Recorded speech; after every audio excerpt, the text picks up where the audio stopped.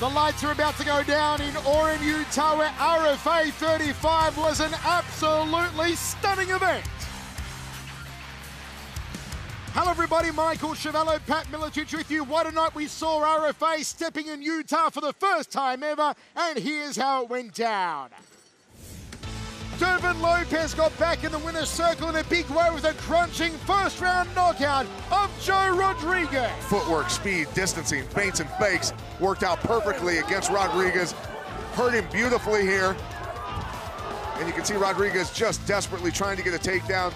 Now watch Lopez wait for it. Boom, perfect angle, delivery, and finish. Right hand folded Rodriguez in half, then the finishing touch. Lopez goes 8-3, Rodriguez now 7-4. Highlight of the night in our next fight, the monstrous 265-pound, 6'5" Curtis Blaydes.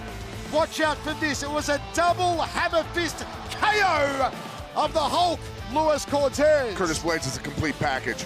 Great wrestler, very athletic, very good striking skills. Look at the takedowns. You don't see heavyweights hit takedowns on people like that unless you're a Daniel Cormier type athlete.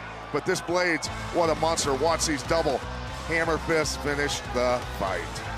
You better believe the UFC may come calling for this guy. He is now 5-0, and no one has lasted the distance with Curtis Blaydes.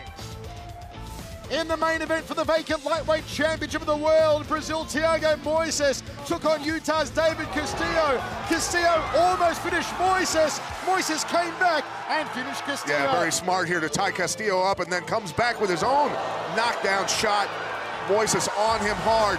Castillo knowing he's in trouble. Desperation here, hits a takedown against a very good Brazilian ground fighter. Elevator armbar, second time in 20 years I've seen it. Amazing. Thiago Moisés takes the strap, goes 7-1. Castillo falls 19-8. Clean sweep for the rest of the nation tonight. Not one win for the Utah fighters on tonight's card.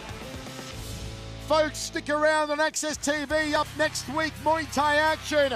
Melvin Manoff's nephew takes on Joe Nuttawut for the world title at Foxwood Casino. Join us on Friday night.